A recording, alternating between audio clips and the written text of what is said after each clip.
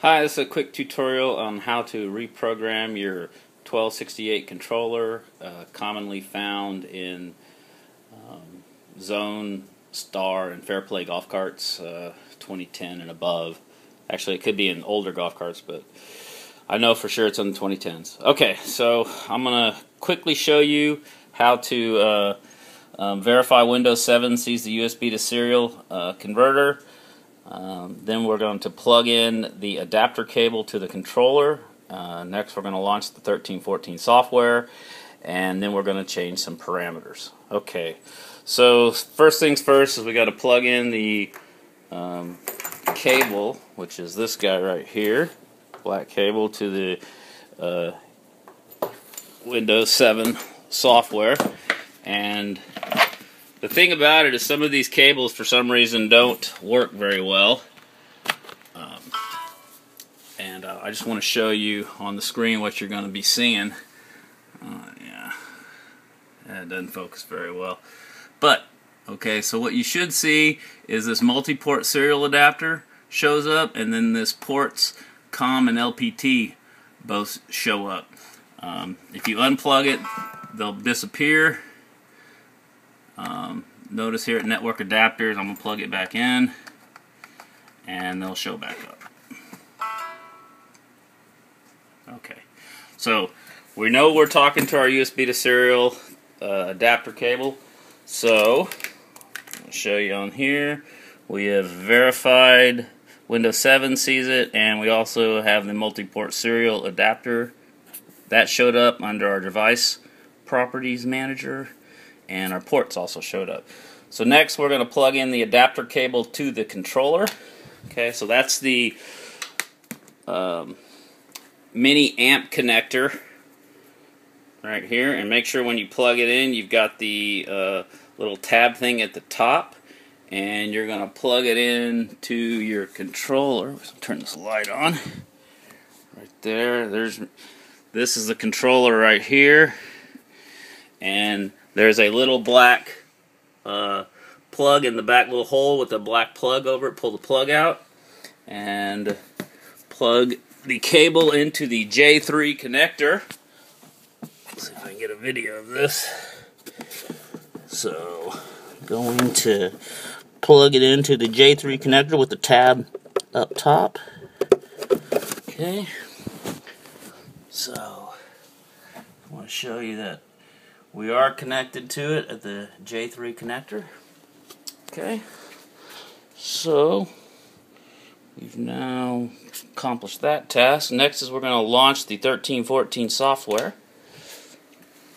So coming back to the computer here, and launch it down here. Okay. And let's see, we got the 1314 software launch.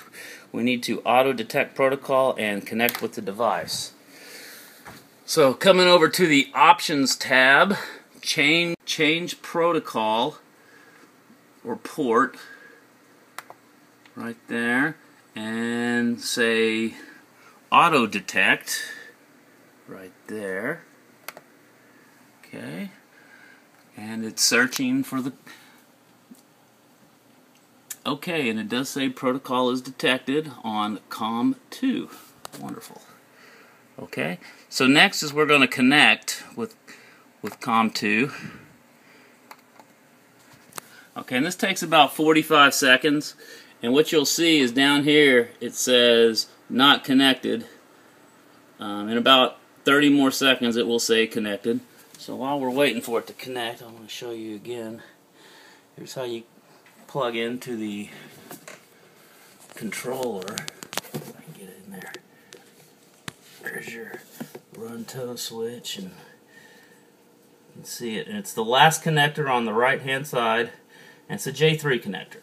And this cable right here, this blue cable, you can you make it yourself. Just go to NEV Zone and search for 1314 or 1268 controller cable, and it'll give you directions and schematics. It's real easy to make too, by the way. Okay, so now we have connected. See, it says mode connected right there. Okay. So we have auto detected protocol, and we've connected with the device. Okay, last thing I want to show you is how to change parameters. Let's do the main current limit, field min, M1 Excel, and field map start. These are the parameters that will give you the most bang for the buck. So come up over here and right-click the 1268-5403 parameters, and it'll open a new box for you. And the main current limit, currently I'm set to actual value is 400, so I'm just going to change it to 300 for this video. You're probably set to 300 right now. You want to set it to 400. Okay. And so if I go, I'm going to put on something else and switch back, and you see I did change it to 300. Now I'm going to go ahead and bump it back to 400. Now that's the maximum number of amps your cart can draw, and you want your motor and controller is fully capable of 400 amps, so go ahead and set it to 400 amps. They set it at 300 amps from the factory for a little safety limit, safety margin, but just set it to 400. Okay, so we got main current limit. Let's do the field min, M1 Excel, and field map start. Okay, field min, field break. Let's see, that's not what we want. Let's come on over here, scroll down, and we're looking for the M1 parameter, M1 field min parameter, and M1 field map start. Well, that's one of them we're going to change. So we're going to change this one to 110. Sorry, I didn't mean to jump parameters on you, but I just know which ones we're looking for. Let's see, M1 forward field min parameter. Currently I've got mine set to 2. Yours will be set to 3. Go ahead and change it to 2.5. Okay, parameter successfully changed. And there's one other, the field map start. Field map start right there. And I've got mine set to 110. Yours will be set to 80. Change it to 110. And that's really all you need to reprogram your Curtis controller. Those 4 parameters will get you the most bang for the buck. So changing the parameters, we've successfully done that. And let's see, we've done the main current limit from 300 to 400, the field min from 3 to 2. That'll get you your top end, by the way, the field min. And M1 Excel, this parameter will get you over those curbs. It's a slow ramp feature that it says go from 0 to full throttle in 2 seconds. Well, we're saying go from 0 to full throttle in 1 second. And the field map start, change that one from 80 to 110. Alright, that's about it. Sorry for the blurry video, and hope you've enjoyed it. Thanks.